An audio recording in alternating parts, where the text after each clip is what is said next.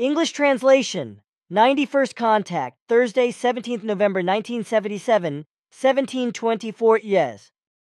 It has not fallen easily for me to call you, because you have not paid attention to my calls for a long time. Easily possible, because I have a problem that I just cannot solve, which is why I am still burdened by it. Sure, and I also know which problem you cannot solve. In this respect, I should also give you some explanations that Quetzal gave me to pass on to you. How would you know my problem? You really cannot know everything. That is of correctness, but in this case we are actually very well informed. Namely, so far you have an unresolved problem with the animal that you have totally eliminated. Eliminated is not the right word, but you are right. With the best will in the world, I just cannot figure out whether I did the right thing or not. This damn problem has been on my mind day and night ever since. At first it seemed to me whether I had acted correctly, but now suddenly, for days, it is no longer clear to me whether I was perhaps not subject to a deception, whereupon I would then have done wrong. That is why I am supposed to give you some explanations from Quetzal, because he was watching the whole thing last Saturday afternoon when he was monitoring the area around your center. Maybe to get some clues about the whereabouts of the Signer. That is why I came here today to inform you that we have not been able to find any significant data about their whereabouts yet. However, we were able to ascertain with certainty that their ship has not yet left the earthly space, so it is still somewhere camouflaged and shielded in a hiding place. Father tried to find out on their home star who and why they came to the Earth, but he was told that the current whereabouts of 4 ships of the Signer were unknown, so no information could be given in this regard. That it could only be one of these 4 ships was clear because exact coordinate messages were recorded from all other units and none were even close to the SOL system or in the SOL system. According to the Signer, the 4 ships with unknown whereabouts are older expedition ships, which unfortunately only have very limited means of remote communication on a technological basis. This means that the Signer here on Earth cannot communicate with their home planet precisely because their means of remote communication cannot bridge the distance of 2,000 light-years. The maximum range of their devices is unfortunately less than 1,400 light-years. But then they would be able to make a mental telepathic connection.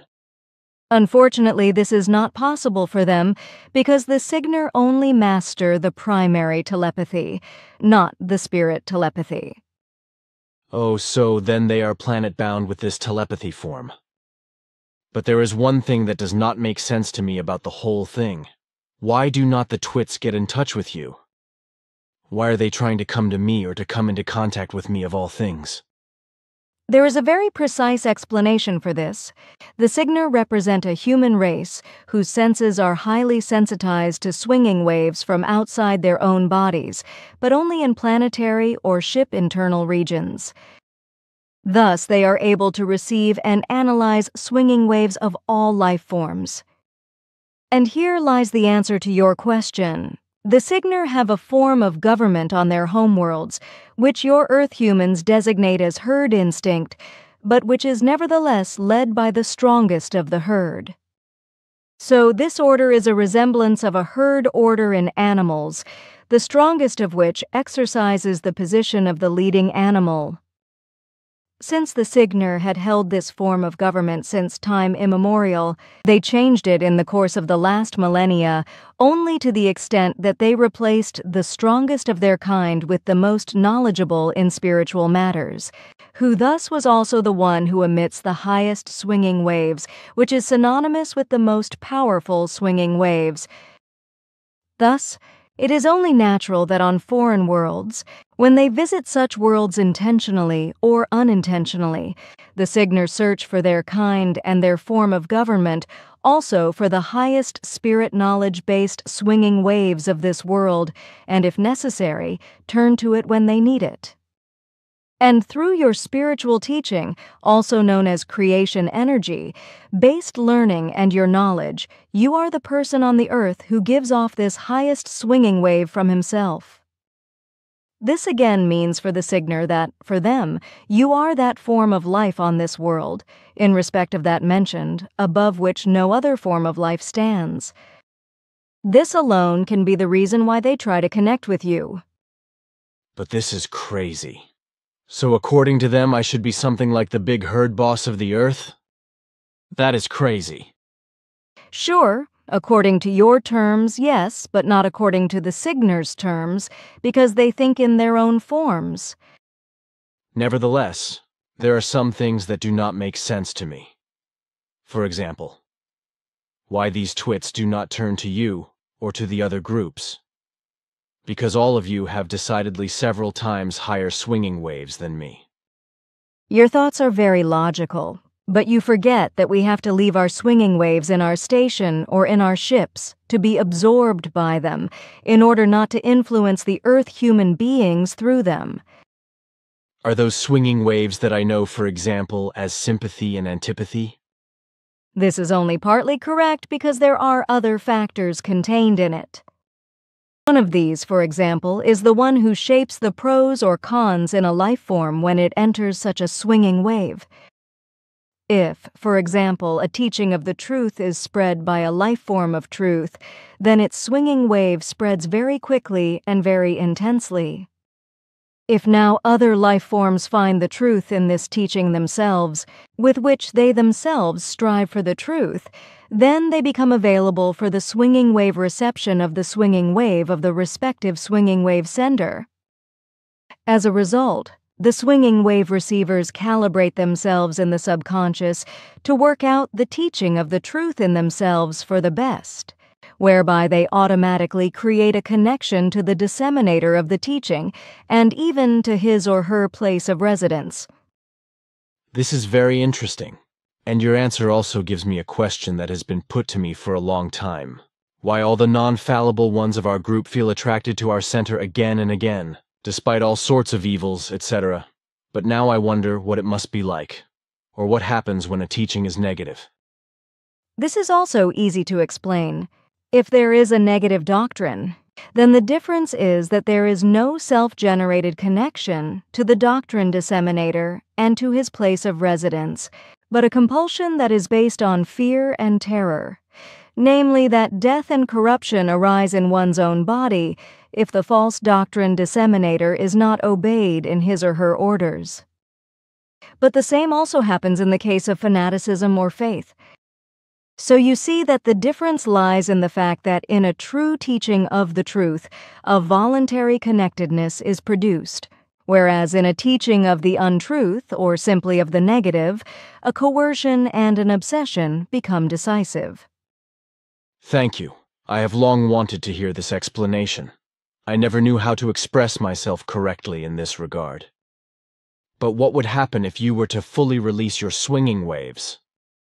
It would happen that all of the Earth humans who would be hit by our swinging waves would only orient themselves towards us, whereby they would become completely foreign in their world and would no longer be able to endure. Oh well, now I understand, but what about me? You are beyond these concerns. Well then, tell me now what Quetzal wants to explain to me. First, I have to explain to you that you should stay outdoors more often, especially late at night, alone. This is why the Signer we are looking for are very shy and will certainly only turn to you if you are alone. So this means that you often go outside alone at night, a bit away from the buildings. If a contact is established, you should inform us about it. Your wish is my command. I do not issue an order to you. You are not even set for fun today. Sure, but neither are you because your problem is bothering you. Unfortunately, you are right about that, because you know, everything just does not go out of my mind. Last Friday, the dog tore up a chicken, and the next day, another one. When I wanted to take it away from him in the doghouse, I saw something in his eyes that I once saw with an attacking tiger in East India, namely such a strange yellow fire which flitted in his eyes. This fire in his eyes then let me act as it just happened. I thought thereby of the fact that the animal could perhaps still go after a human being, as it already bit our children in Hinwil at different times, although they actually were guilty for it themselves, because they had probably teased the dog. But since Sunday, I am no longer sure if I really did the right thing and if I was wrong. And since then you are naturally very sorry, which I can understand very well. I am also able to feel everything very well, which does not change what is happening, but which is clear to you. I am also very saddened by the incident, but in the name of Quetzal I must explain to you that your action was correct. He observed the whole process and therefore analyzed the animal, discovering that it was not sick in any way, but was suffering from periodic confusion that released in it a desire to kill, which is why it tore up the poultry, as you say. According to Quetzal's analysis, there would also have been the possibility that the animal, which he described as at times capricious, would also have attacked humans over time precisely out of this capriciousness.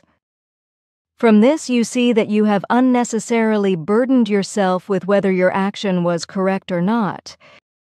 Quite logically, you obeyed your subconscious and acted according to its statement what was of correctness, which you could not fathom, however, because you thought about these things with too much emotional emphasis. But now be clear that your action was of correctness, for if you had not acted in this form, you would have suffered greater damage, possibly even damage to the human beings. Then I really was not wrong, and so I just have to digest the rest of the problem. Sure, but you have to master this part yourself because I cannot help you. But now, my dear friend, my time is over and I have to go. Goodbye. Take care, girl. I will certainly manage it. Sure, and remember, you call me when you come in contact with the Signers. Sure. By the way, I am supposed to give you all my love. And what I wanted to ask, how am I supposed to do the time management for those who need more or less time? Especially with Claire, it is a difficult case. I will give you detailed instructions on this next week. Goodbye, and greetings to everyone.